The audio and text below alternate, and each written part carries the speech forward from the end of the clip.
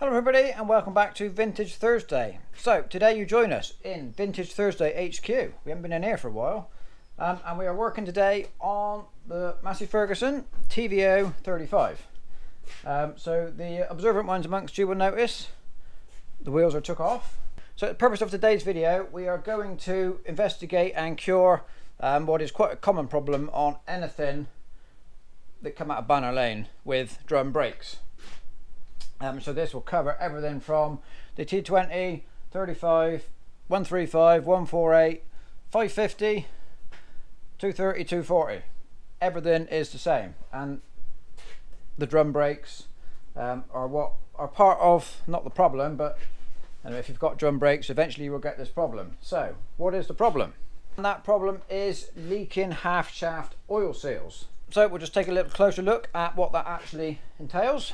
Okay, so here we are on the end of the half shaft, and as you can see, very early stages of a leak here. The oil is dripping down the brake back plates. When it's really bad, it'll be much wetter here, everything will be oily, and it'll even run down the wheels, you know, when the wheels are on, when it gets quite bad. This one has just started going. The one on the other side, you can see, is much worse. We've got quite a bit of oil here. Ignore this, I've just oiled these nuts so they come undone easy. That's not part of it. This here is the problem. And this would have been running down the wheel as well on this side. Now, as you probably worked out for yourself, if it's leaking down the back of the brake back plates, it's also going to be leaking inside, and it will have ruined the brake shoes. Certainly on that side. Maybe not yet on that side. So what is part of this job, basically if you've got leaking half shaft seals, you will also have to change your brake shoes. Now brakes are going to be a separate video all on their own. You know, I don't want brake relining and stuff to get lost in this video. So this week's video will be doing the seals. Next video will be stripping down the brakes, investigating why they're leaking, and changing the shoes. So that will be coming again. As you can see, we've already done a lot of work. You know, we stripped off, the wheels are off, the brake drums are loose, because that can be quite a fight at times. So I've done all that off camera just to save time on the video. So I think what I'm going to do now for this video is we're going to jump to just pulling out the half shaft. So the brakes will be stripped, just to keep that in a separate video. Right, so now you will notice we have a fully stripped off braking system. All we've got left bolted on is the brake back plate and obviously the half shaft. Now, something we're going to touch on when we put the half shafts back in, it's got to be set up correctly, is what they call end float on the half shaft. So basically, in a crude kind of way of explaining it, you need a little bit of movement in each bearing, a little bit of in and out movement in each bearing, just to make sure that they're running correctly. And somebody once told me that in the center, if there is no end float in the center of the diff, the two half shafts will rub together. Now, whether that's right or not, I don't know. I don't know what clearance there is in the center, but it is a fact that you've got to have the correct end float. So we're going to set that up. We'll show you how we set that at the end, but I just want to show you how much end float we've got here before we start taking things apart. So the easiest way to measure your end float is just to catch hold of the half shaft and see if it'll move in and out. So there should be you should hear a little rattle, like a little clunky sound, but on this one there is absolutely none at all. So that we could have wear in the bearings. It could just be set up wrong. We ain't going to find out what's going on till we get in there. So first thing we need to do, undo all these nuts on the back. That will then allow us to pull out the half shaft, and the brake back plate will then drop. So we need to make sure we catch that. Right, so there's all the studs out now. As you can see, pretty much all except for one brought the stud out with it. So before we put this back together, we just have to get these nuts off so we can screw the studs back onto the half shaft to put them in, and then put the nuts on last. It's just kind of the proper way to do it. So hopefully now this should just pull out. We will see. No, doesn't want to pull out. Give it a little poke. There we go.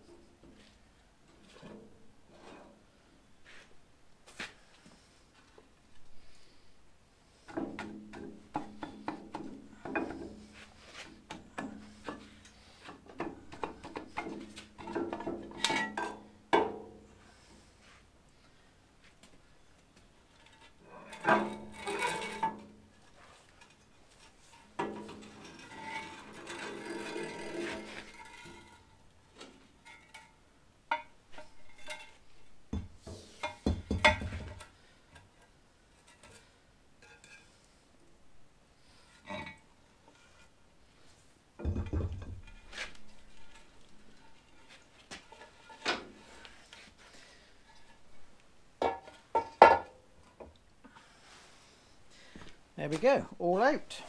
So here are the components. So we've got the half shaft, we've got the brake back plate, and these here are shims. You may have seen these drop out.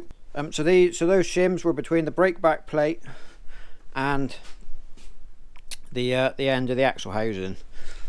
So these shims are what are responsible for setting the end float we were talking about earlier on. And as you can see, there's 3 of those combined together.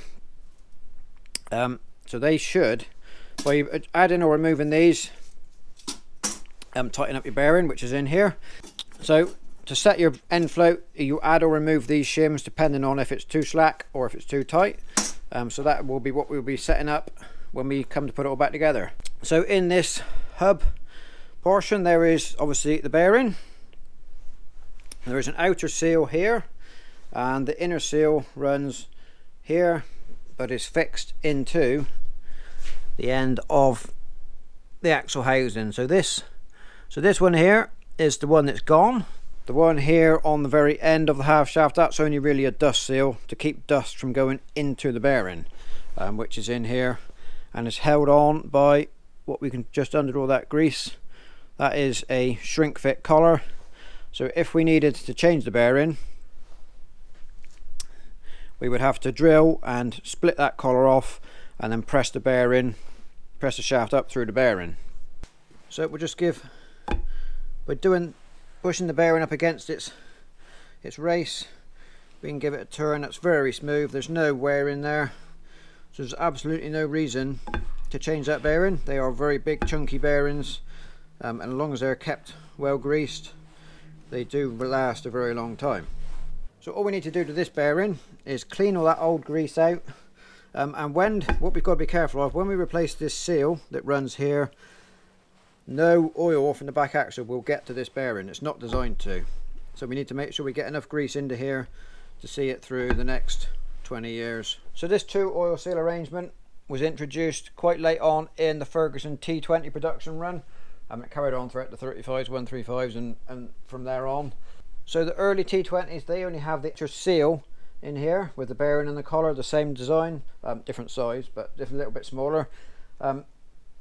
But to replace, so on the early T20s, if you get this leak in, which you do, it's very common, there is no what they call an inner seal. So this is the inner seal, this is the outer seal. There is no inner seal on the early T20s. Now we do have a leak in T20 that's going to be coming into the workshop this year at some point. I won't say soon because it might not be soon, but this year at some point. So there are 2 ways of fixing an early T20, so we will cover that in another video in the future because it's a little bit more involved than just changing this inner seal. So I think what we'll do now, we will go and get all of our parts cleaned up, ready to put back together, and then we will come back when it's clean and we can start the reassembly process. Right, so we are now back, everything is cleaned up. We have got our both half shafts, all the grease took out. These are our new seals. Okay, so we've got a pair of seals. So these are the seals that run here. These are fixed into the end of the axle housings. So we've got 4 new gaskets. So very poorly made gaskets. What they should be doing, and the holes do line up okay, but the center hole way too small. That needs to be sitting down flush onto the casting, and it's not. So what I've had to do, so I've got to cut this much out the center of each gasket to make sure it fits.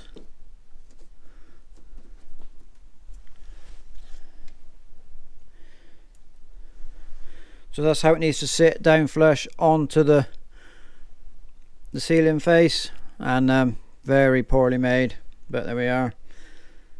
That's what we you know, you order stuff and it turns up and it don't fit, but you know, that's what's available, so we got to make the best of it. Right, so we got gaskets, we got seals, and while we were taking it apart, okay, so while we were stripping down, taking off the brake back plate, so this end of the brake shaft that sits into the trumpet housing next to the differential, inside the casting was these bronze bushes. This one is, you know, half of it is left, and this one is worn very thin, so that's one for each side. As you can see, totally had it. So we have a brand new pair of brake shaft bushes to go in as well.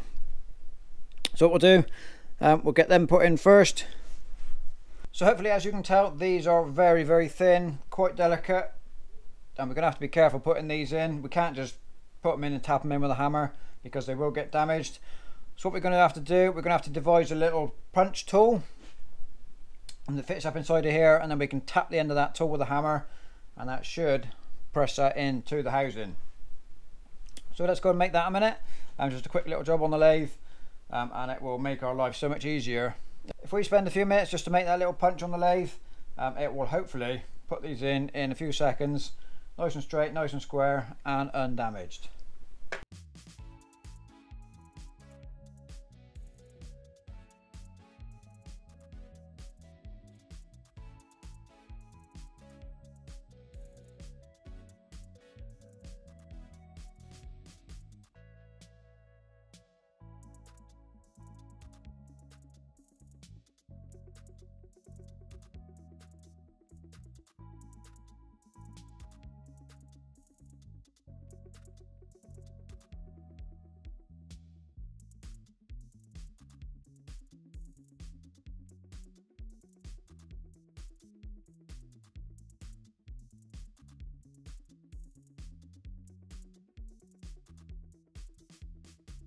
Okay, so here is our punch tool and our bush. As you can see, it's a nice fit on there. It is shorter than the bush, so it won't bottom out, and hopefully it should just tap tap tap and be in nice and square. Let's give it a try. I'll just work the little hole out first just to make sure it goes in easy.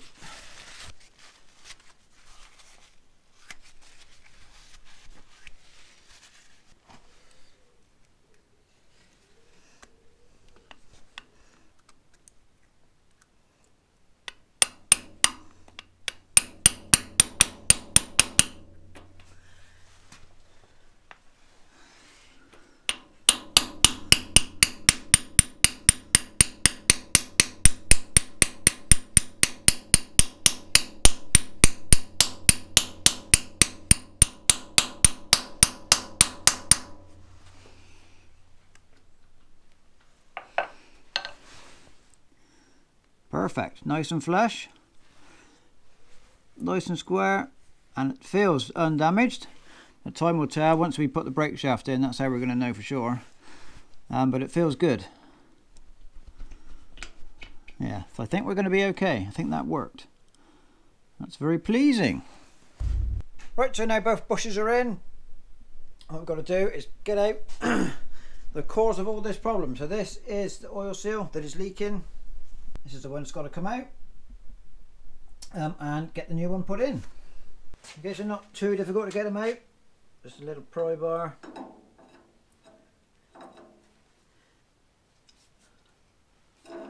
Work around gradually.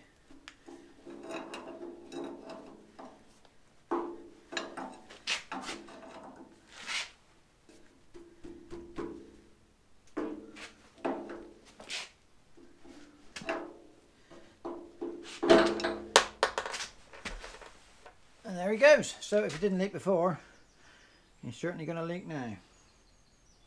Anyway, right, that is for the bin.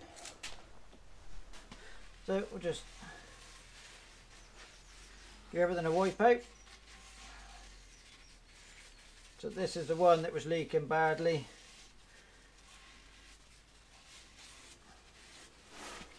All down the brake back plate. Just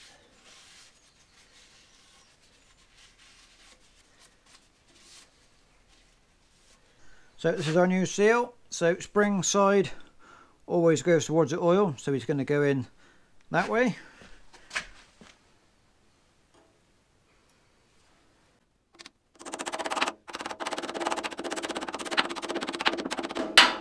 Just tapping on the metal casing. Don't damage the rubber, and we'll use our little press tool again.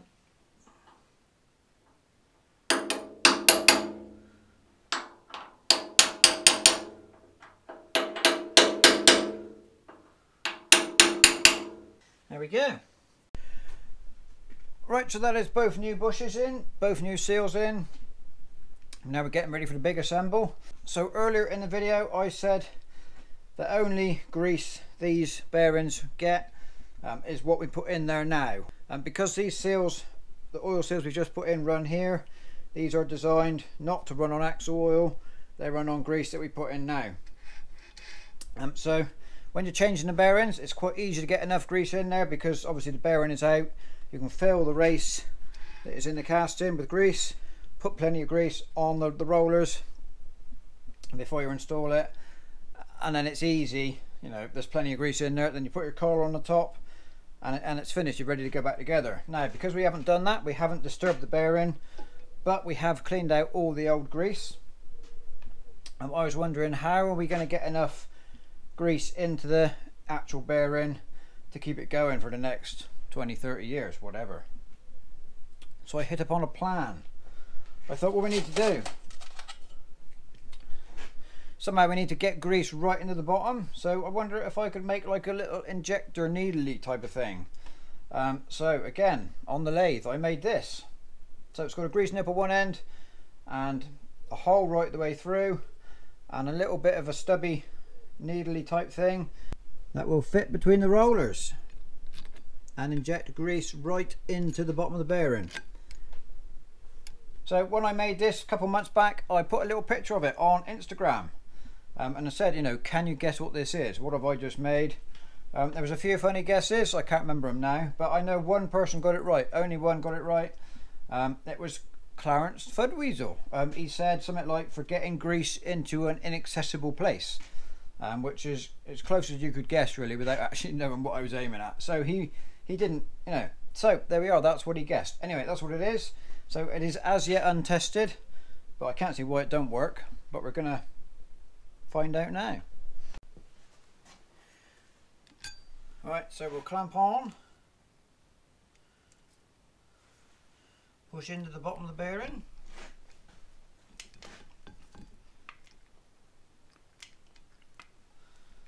Should have actually checked this coming out first, I suppose. There we go, look. It comes through.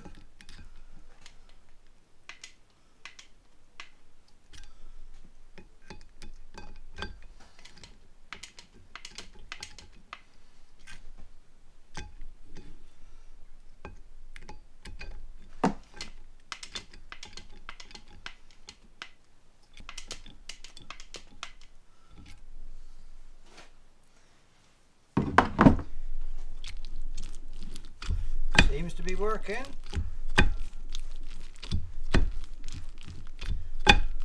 Okay, so this is where the bearing would run in work. It will be tight up against its rollers.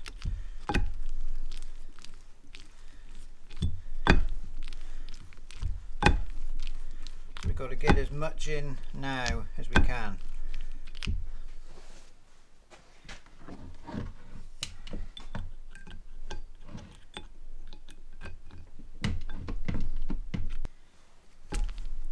There we go. That is about as much as we're going to get in there, I reckon. happy with that. Happy with the way the little device worked as it was intended, which doesn't always happen, but I think we'll call that a success. Okay, so there we go, both bearings now packed with grease. So next stage, we've got to replace all those studs back into the holes, ready for reassembly.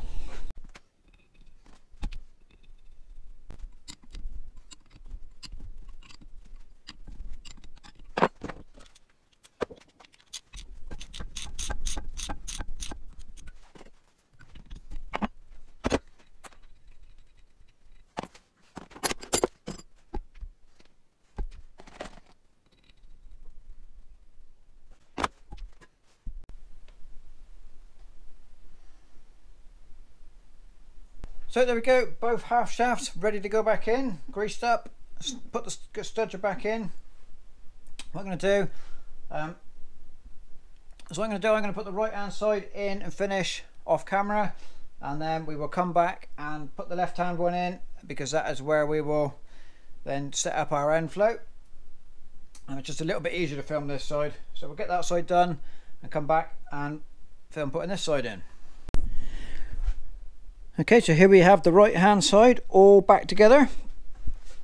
Let's get on and put the other one in. Just a couple of things to do to get ready. Firstly, we are just going to put a little smear of grease into that new bush that we put into the axle, and a little bit of oil onto the new seal, and also on the seal where the seal runs, just to make sure it all slips together nicely. So we'll put the gasket. The brake back plate will go on, then the shims. Now if you remember earlier in the video, we had no end float, so I've put in an extra shim, so hopefully we should have enough now, so we'll see how it goes. Okay, so first off we will put the gasket.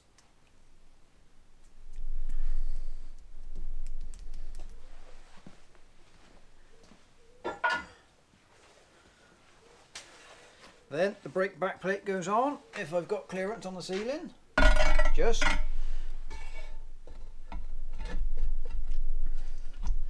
At the moment it doesn't matter where it goes with regards to bolt holes lining up.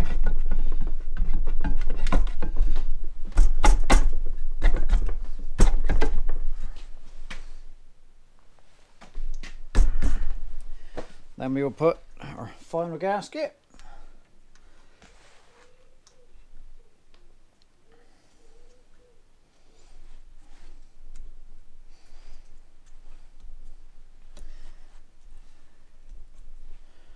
Followed by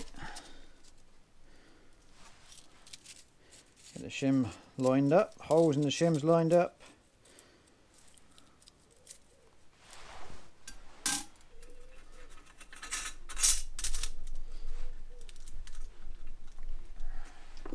And then our oil. So just to lubricate the seal so as it goes in nicely.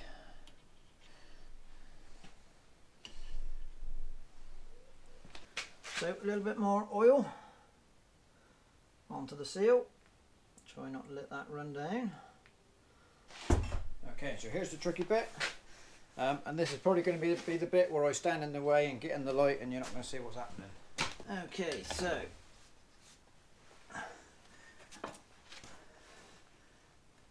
gently through the seal so we don't damage where the splines are.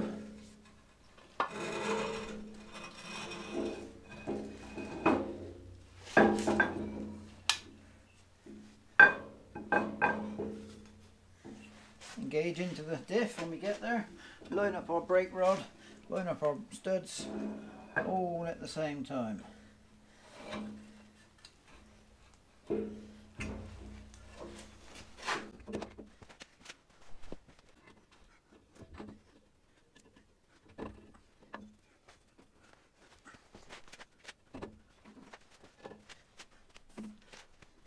Okay, so it's all lined up, it's all fitted, it's turning, and we've got to get all our spring washers and nuts on the back and get them up tight before we can tell if we've got our end float in or not. The problem with setting your end float, it is not a quick job. You have to get all the full set of nuts on and get them up tight before you can test. If you just think, oh, I can put 2 on, you know, two opposite ones, you'll think you'll set it. You'll do the rest of your, put your rest of your nuts on, do them up, and it will not be the same. Okay, so that is all nuts tight on both sides. Spring washers in there, everything is done up where it should be. So when I talk about end float, what that means is how far basically in and out this half shaft will float by catching hold of it and giving it a tug. The book says it's got to be between 8 and 10 thousandths of an inch, which is pretty much not a lot, but it will be enough to be able to feel, and hopefully for the microphone to pick up, you should hear it, a little clunk, if it's right. So if I just catch hold of the and pull it, you can definitely hear that, and that is far too much. That is way more than 10 thousandths of an inch. So now what we've got to do, we've got to take it all apart again, take all the nuts off, take out a shim, or looking at that, probably take out 2 shims and put it all back together and try it again. So like I said at the start, this is not a quick job. It's frustrating, it takes a long time, but having too much is better than not having enough, because we've got those shims in there to come out. If it was still tight with those extra shims, we would have to go and buy more. But what we've got to do is just time, take all the nuts off again, take out I'm going to take out 2 shims, I reckon, and tighten up again, because that is a lot of play. And what you've got to remember, I've put 4 gaskets in there, and that's all, even though they've compressed a little bit with the nuts doing up, now that's all creating that gap. So that's all got to come apart again, and put it back together and recheck. So I'll spare you all that. So I think just before we take it all apart, we're going to actually prove to you how far out this measurement is. So I've rigged up a dial test indicator to measure. So I know as soon as I show this setup, I'm going to get comments saying, well, I don't have one of those indicators, I can't do that. Well, you don't need one. I'm only doing this, I'm showing you it because I've got it and I can show you it. You don't need it, you can do it by feel and by kind of sound, is how far, you know, when we get there, when we get it right, how far actually where is right. But just to prove how far out it is, because I can, we're going to do it. So let's have a look.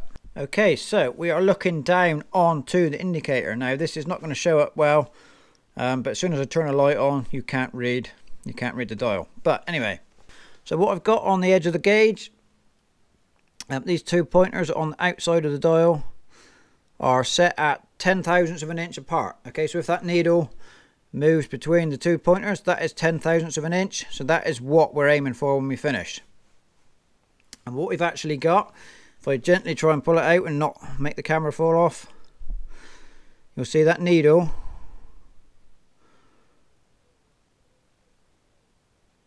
is moving. There we go. It was such a, he went almost a full revolution. Not quite, very nearly. So 1 full revolution of this dial is 100 thousandths of an inch. So it did about 90 thousandths. So we have got to take out 80 thousandths worth of shims. So that has given us a bit of an idea how much we need to take out. Like I say, you don't need this, but I've got it, so I'm showing you. Right, so I've actually taken out 4 shims now. So each one of these shims is 20 thousandths of an inch in thickness. So I've taken 4 out. That'll take us to 80 thousandths out. So we'll have another recheck on our dial indicator, see where we are. But before we do that, we will just show you how we measure accurately with a micrometer. Right, so this is a 0 to 1 inch micrometer, which means it will measure anything basically under an inch, and it will measure it in thousandths of an inch. So the end, so this end of the micrometer turns, and this is as you turn this end, this rod will withdraw up into itself, and then we're measuring the gap that we've got left. So on a 0 to 1 inch micrometer, what you get, every one of these lines that you might not be able to pick up is 25 thousandths of an inch. And on this barrel, we have got 0 to 25. So if we measure, just make it easy, hopefully you can see. So you can see the 0 is 0, so the 0 is closed. That 1 there means 100 thousandths of an inch. So if we were to put the barrel to line up with that 1, that would be exactly 100 thousandths. If we open it slightly, that would be 105, 110, 115, 120, 125, and that would then uncover the next line on the graduation. So that's how you read a micrometer. I guess what we're going to do is take our shim, measure the thickness with the micrometer just by inserting it in the gap, gently tightening,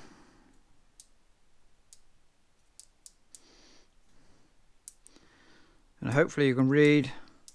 It's actually reading 21, but it's close enough to assume that's a 20 thousandths shim. So all these 4 together will be 80. Right, let's go and check our dial again. Right, so hopefully you can read the dial now. Should be able to. So I reset it to 0. Now I've got to be really careful when you're doing this in the workshop. What you do is you catch hold of this and you give it a good shake. But doing that, the dial indicator is sensitive enough to measure the actual rocking of the tractor very slightly. So we've got to be careful. So we'll pull it right out. We'll set to 0 and gently push it in. And we've got to about 15. So we're aiming for 10, we've got 15. Shims are 20, so we can't take any more out. So we're going to leave it.